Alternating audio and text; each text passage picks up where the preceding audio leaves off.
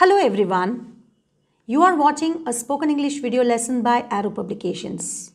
I am your spoken English trainer Padmini, and in today's video lesson I shall be teaching you all about the simple future tense.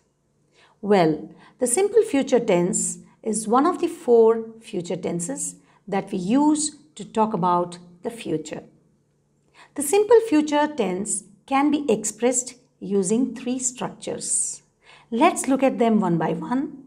Let's also look at some examples and learn more about the simple future tense. Let's get started. The first structure that you can use is the simplest of all.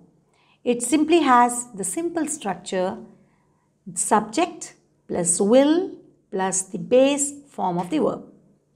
So this is the affirmative form. As I told you earlier in our videos, every tense has got 3 types of sentences. In every tense, you can form 3 types of sentences: the affirmative, the negative, and the interrogative. So the simple future has the structure subject plus will plus the base form of the verb.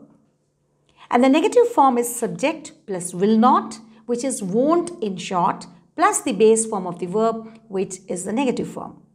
And when you want to ask a question with this structure, you use will plus subject plus base form of the verb. This is called the interrogative sentence. So when you want to make a sentence, for example, you say, I will meet you tomorrow. This is affirmative. And when you want to make the negative, you say, I will not meet you tomorrow. And when you want to make a question, you say, will you meet me tomorrow? Or will you meet me tomorrow? Or will I meet you tomorrow? And so on. So we ask questions with will in the simple future tense. Now let's look at the uses of this particular structure, will plus base form of the verb. We use this will plus base form of the verb to talk about a plan, to express a promise. It is also used to express future guesses and predictions.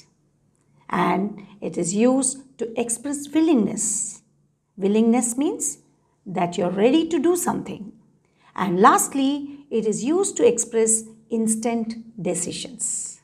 Now let's look at some examples based on the structure will plus base form of the verb.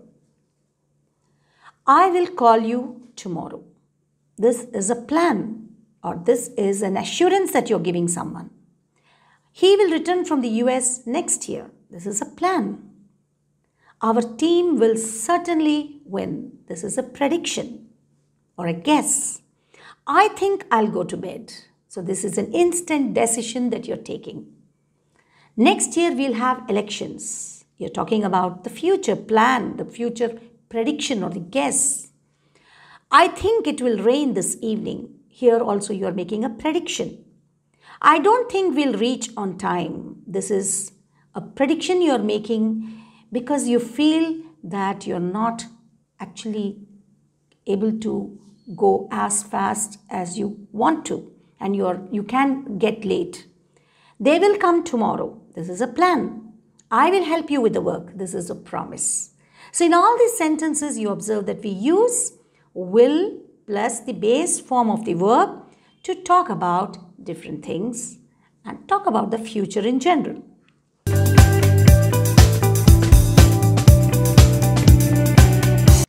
Now let's move on to the second structure, structure 2, where you use a different structure to talk about the future.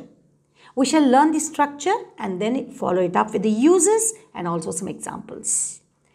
The structure of simple future tense here is subject plus am, is, are plus going to plus verb. In other words, you can also call it as be plus going to plus verb. This is the affirmative form.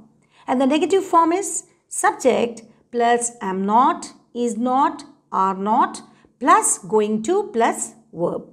And the question form or the interrogative form is am, is, are plus subject plus going to plus verb.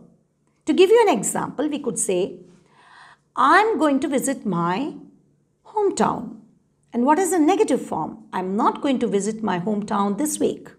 If you want to make a question, will you, or here you use, are you going to visit your hometown this week?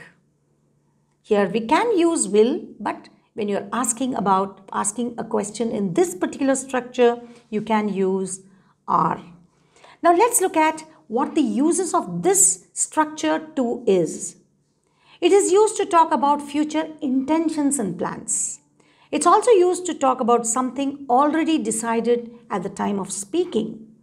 So in simple words, you can say that this structure, subject plus am is are plus going to plus verb, is a structure that is used when you have decided to do something.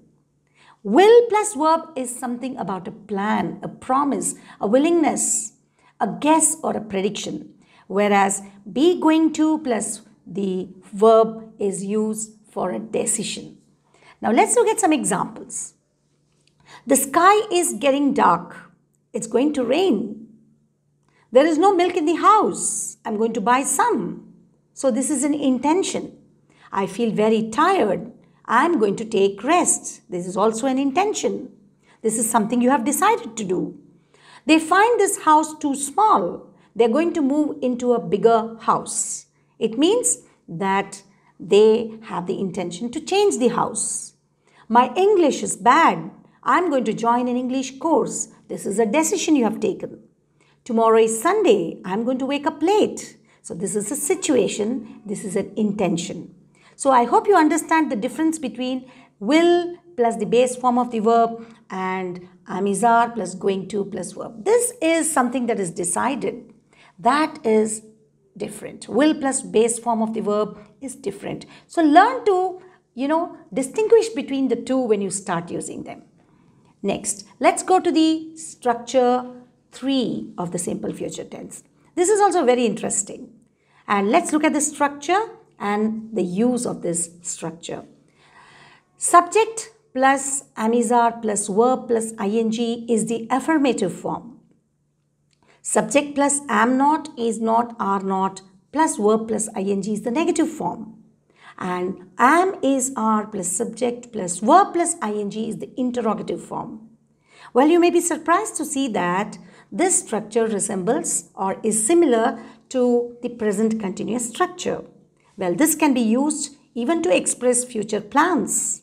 But what kind of plans? Let's look at the structure and now the use. We are leaving tomorrow.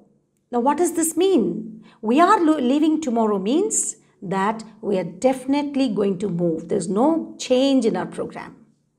When you want to say you are definitely going to do something, when it's a definite plan, we always use this third structure. They are shifting tomorrow. He's joining duty next week. I'm going out this evening. He's getting married next month. We are moving into a new house next week. So look at all these sentences. You just have am, is, are plus the ing form of the verb. And here you're talking about definite plans that are unchangeable. So we have learnt all about the 3 types of plans.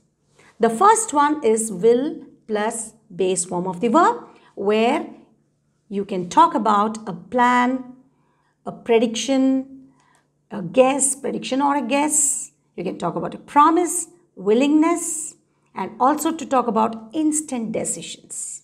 So, will plus base form of the verb is quite different. And the second structure that you learnt is am, is, are plus going to plus verb, where you talk about some intention or you talk about a decision. And the third structure that we were talking about is am, is, are plus verb plus ing, where you talk about a definite plan, a plan that cannot be changed, an unchangeable plan. So I hope you understand and you have understood all the 3 structures that we use to talk about the future in simple future tense. And make an effort to make your own sentences. As I told you, pick up a notebook, write your plans in different structures. If it is a simple plan, write it with will, and if it's a decided plan, then use going to plus verb, and if it's a definite plan, Write am is are plus we verb plus ing. Make different plans in your notebook. Write different sentences about what you're planning to do. Make negative sentences and also learn how to make the questions. The structure is for you to see in the video. You can pause the video here and there and try to observe how the sentences have been made. And you can practice them on your own. And what's more, you can use them in your daily conversations. This is one of the most important tenses because we speak about the future all the time. So I'm sure you enjoyed watching this video and it was very useful and interesting too. Thank you very much for watching. Do keep watching our videos. We'll come back with more. Do like, share and subscribe to our videos. And goodbye for now.